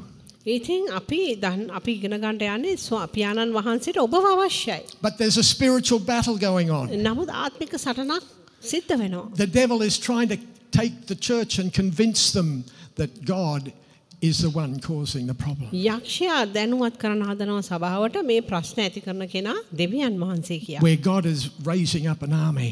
දෙවියන් වහන්සේ හමුදාවක් ගොඩනගමින් සිටිනවා. And I want you to be a part of that army. දැන් මම කැමති ඔබත් ඒ හමුදාවේ කොටස්කරුවෙක් වෙන්න. This is what the pastors are here for. දැන් මේ සඳහා තමයි සභාපාලකවරුන් සිටින්නේ. We'll talk about that tomorrow night. හෙට රාත්‍රියේ අපි ඒ ගැන කතා කරමු. So 1 Peter chapter 2 1 පේතෘස් 2 වෙනි පරිච්ඡේදය and verse 2. 2:2. And here's a word for the church today. මේ වචනය අද දවසේ සභාවටයි. You can feed on Twitter. ඉතින් ඔබට පුළුවන් Twitter වල You can feed on Facebook. Twitter වලින් මූණු පොතෙන් පෝෂණය ලබා ගන්න පුළුවන්. You can be obese on YouTube. පෝෂණය ලබාගෙන අධිපෝෂණය ඇති පුද්ගලෙක් වෙන්න පුළුවන්. Here's a word for you. දැන් බලන්න මෙන්න ඔබට වචනයක්. 1 Peter chapter 2 verse 2. 1 පේතෘස් 2:2. As new-born babies, desire the pure milk of the word that you may grow thereby. ආත්මික වූ අමිශ්‍ර වූ කිරිවලින් නුඹලා ගැලවීම සඳහා වර්ධනය වන පිණිස අලුත උපන් බිනදුන් මෙන් එහෙට බොහෝ ආශා වෙන්න. තුන්වෙනි පදයේ තමයි තිබෙන්නේ. See, the gospel is so simple. සුභාරංචිය ඉතා සරලයි. We've needed a lot of help to get it as confused as it is. ඉතින් දැන් තිබෙන You grow. මේක ඊටාම සරල සුභාරංචිය කියන්නේ සරල දෙයක්. You grow by desiring the sincere milk of the word. ඉතින් අමිශ්‍ර වූ කිරි නැමැති දෙවියන් වහන්සේගේ වචනයට ආශා වීමෙන් තමයි ඔබ වර්ධනය වන්නේ. So let's go back to James. I'm about to finish. අපි නැවත යාකෝබ් පොත දෙස Because James hasn't finished correcting the early church. මුල් සභාව හරිගස්සලා යාකෝබ් මෙතනදී හරිගස්සා ඉවර නැහැ. And so in James chapter 1 යාකෝබ් 1 and verse 16, 16 he says, "Do not be deceived, my beloved brethren." මාගේ ප්‍රේමවන්තයන් සහෝදරයනි නොරැවටෙන්න. What's he saying to the church? කුමක්ද ඔහු සභාවට පවසන්නේ? Don't make a mistake. අත්වැරද්දක් කරගන්න එපා. Don't get sidetracked. වෙනතකට ඔබගේ මනස යොමු වෙන්න එපා.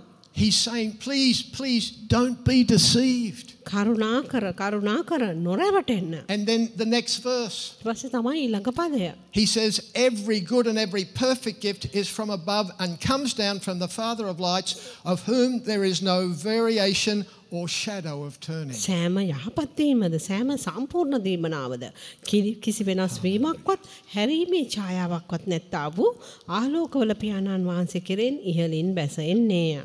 So this word that James gave the early church, ඉතින් මේ වචනේ තමයි යාකෝබ් තුමා මුල් සභාවට ලබා දුන්නේ. it's just as important to us today. අද දවසේ අපිට වැදගත් වෙනවා සේම. Brothers and sisters, සහෝදර සහෝදරියනි, don't err. වරද ගන්න එපා.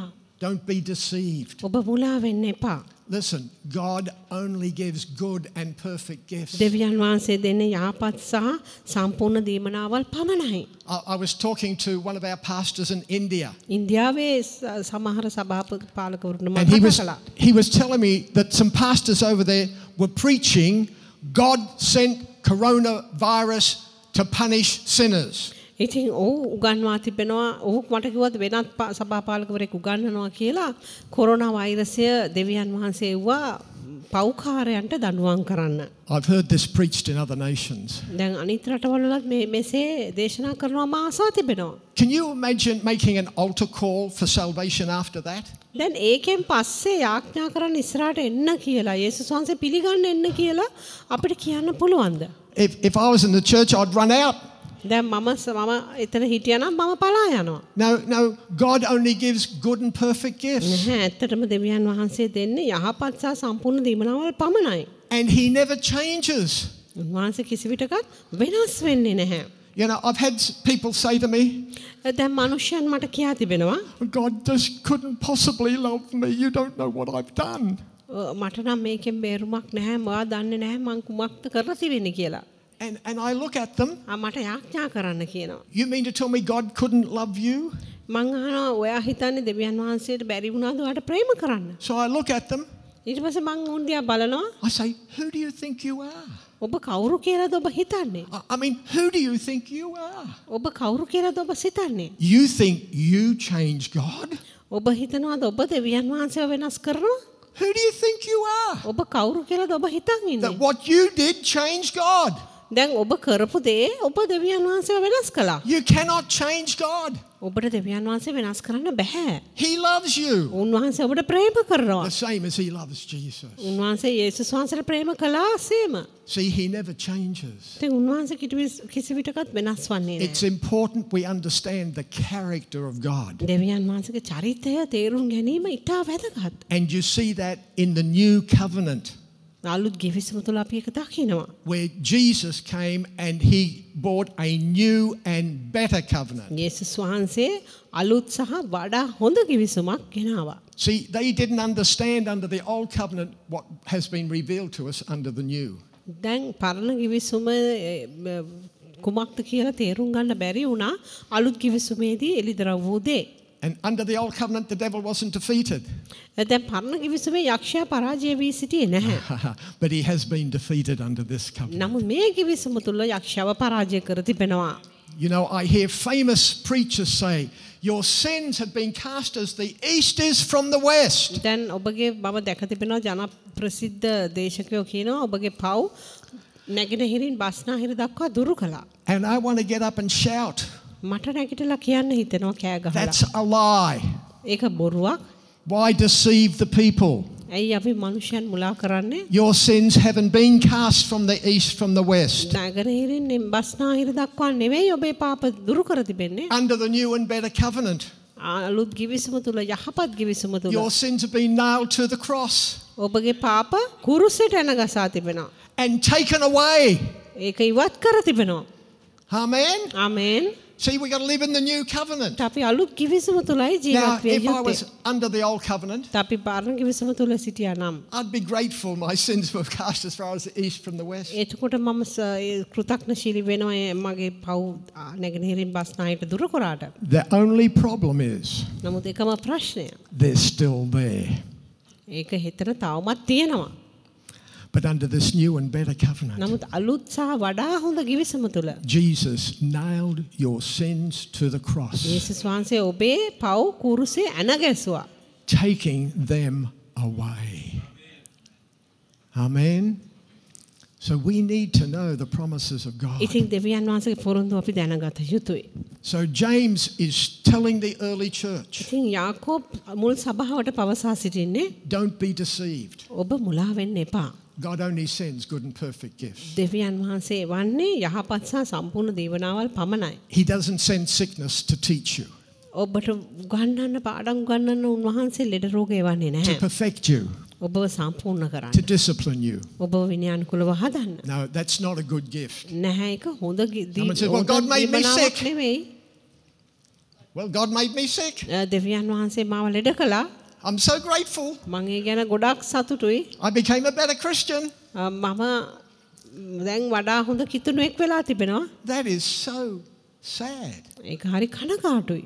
Everybody in your hospital, in our hospital, ඔබේ රෝහලෙත් මගේ රෝහලෙත් if God used sickness, දෙවියන් වහන්සේ ලෙඩ රෝග පාවිච්චි කරනවා නම් they would all get saved. දැන් එන අය සියල්ලෝම ගැලවීම ලබාවි. Come on. But they're not getting saved නෑ උන් ගැලවීම ලබන්නේ නැහැ. because they have to hear the gospel. හේතුව උන් සුභාරංචිය අසන්ට අවශ්‍යයි. Come tomorrow night. හෙට රාත්‍රියේ ඔබ පැමිණෙන්න. So therefore, එම නිසා when we understand the principles of test, trials and temptations, එතකොට පීඩාවල් පරීක්ෂාවල් සෝල්සි කිරීම කියන මූල ධර්මය අපි ඉගෙනගත් විට and we know God is not the one sending it to test us, අපි දන්නවා නම් දෙවියන් වහන්සේ නෙමෙයි අපිව පරීක්ෂා කරන්නට මේවා එවන්නේ. it's the devil coming to steal your faith, යක්ෂයයි එවන්නේ මේවා අපේ ඇදහිල්ල හොරකම් කරන්න. then I can use my faith එතකොට මට පුළුවන් මගේ ඇදහිල්ල පාවිච්චි කරන්න against the work of the devil, යක්ෂයාගේ ක්‍රියාවන් වලට විරුද්ධව. knowing I am not resisting God. මම දෙවියන් වහන්සේට විරුද්ධ වෙන්නේ නැහැයි කියා දැනගෙන. Amen. ආමෙන්. See, James chapter 4 verse 7. යාකෝබ් 4:7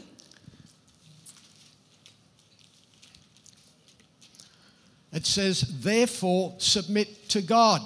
තන කියනවා එබැවින් දෙවියන් වහන්සේට යටත්ව සිටින්න. Resist God and he will flee from you. නමුත් යක්ෂයාට විරුද්ධ වෙන්න කියනවා. Oh, wait a minute, that was the gospel of Twitter. No, wait a minute. No, the Bible says, resist the devil and he will දැන් flee මෙතන from you. ඇත්තටම යක්ෂ දෙවියන් වහන්සේට විරුද්ධ වෙන්නද කියන්නේ නැහැ. යක්ෂයාට විරුද්ධව සිටින්න එවිට ඔහු නුඹෙන් පලා යනවා ඇත. Amen. ආමෙන්. So tonight, ඉතින් මෙම රාත්‍රියේ I'm right on time. හරි වෙලාවට මම අවසන් කරා. As we come to the end of this message, අද දවසේ පණිවිඩයේ අවසානයේ අපි පැමිණ සිටිනවා. I wanted to encourage you tonight. මම කැමති ඔබ මේ රාත්‍රියේ ධෛර්යමත් කරන්න. We all live in a real world. අපි හැමෝම ජීවත් වෙන්නේ We've got real financial සැබෑ situations. ලෝකයක අපි සැබෑ ආර්ථික ප්‍රශ්න වලට මුහුණ දෙනවා. Some of you might have health situations. සමහරක් ඔබට සෞඛ්‍ය ගැටලු තියෙනවා වෙන්න පුළුවන්. And God forbid, නමුත් දෙවියන් වහන්සේ some of you got family situations. ඔබට පෞල් ප්‍රශ්නත් සමහර ඔබට තිබෙනවා. So I want to encourage you tonight ඉතින් මම ඔබ මේ රාත්‍රී ධෛර්යමත් කරන්න කැමතියි. that through the testing of your faith, ඔබේ ඇදහිල්ල පරීක්ෂා කිරීම තුළින් it produces patience. ශාන්ති ගුණය උපදිනවා. And patience is the ability to stand until you see the change. ඉතින් වෙනස ඇති වෙනකන් වෙනස දකින්නකන් ඔබට සිට ගන්නට හැකියාව ලබා දෙන්නේ මෙන්න මේ ශාන්ති ගුණය නැත්නම් ඉවසීම. See, you can go down to McDonald's. ඔබට පුළුවන් McDonald's වලට යන්න. Now you have takeaway McDonald's here, you drive up to the window. දැන් Well, too many Christians think God's like that. දැන් ගොඩක් අය හිතනවා දෙවියන් වහන්සේත් ඒ වගේ කියලා. Back in Australia, they have 2 windows. දැන් ඔස්ට්‍රේලියාවේ ජනෙල් දෙකක් තියෙනවා. Well, actually 3 windows. තුනක් තියෙනවා ජනෙල්. One you give your order. එක තැනකින් ඔබ ඇනවුම් කරනවා. The next one you pay your money. දෙවෙනි ජනේලෙන් ඔබ මුදල් ගෙවනවා. And the third one as you drive past, තුන්වෙනි ජනේලෙදී ඔබ they throw your burger in as you go. ඔබ වාහනේ එලවන ගමන් ඕන් කෑම ඔබට විසික් කරනවා. And we think God should be McDonald's. එතකොට අපේ හිතනවා දෙවියන් වහන්සේත් මෙන්න මේ වගේ වෙන්න ඕනේ McDonald's වගේ. I put my money in. මම සල්ලි දැම්මා. I gave my order. මගේ ඇනවුම දුන්නා. I've driven past but nothing happened. මම වාහනේ ඒ තුන්වෙනි කවුළුව මම පහු කරගෙන ගමන් කරා මට මුකුත් දුන්නේ නැහැ. No, God is not a McDonald's. නමුත් දෙවියන් වහන්සේ McDonald වගේ නෙවෙයි. It's faith and patience. ඇදහිල්ලත් ඉවසීමත්. And we have to have the patience to stand for all our life, no matter how old, how young you are, you make the decision. Sorry, I'm getting ahead of you. ඉතින් අපි කුමන වයසක සිටියත් අපි ඉගෙන ගන්න අවශ්‍යයි. It's 8:30, let's stand up. අපි නැගිටිමු රෑ 8:00 නිසා. Well, I trust this word has encouraged you tonight. මම විශ්වාස කරනවා මේ වචනේ අද රාත්‍රිය ඔබ ශක්තිමත් කරන්නට ඇති.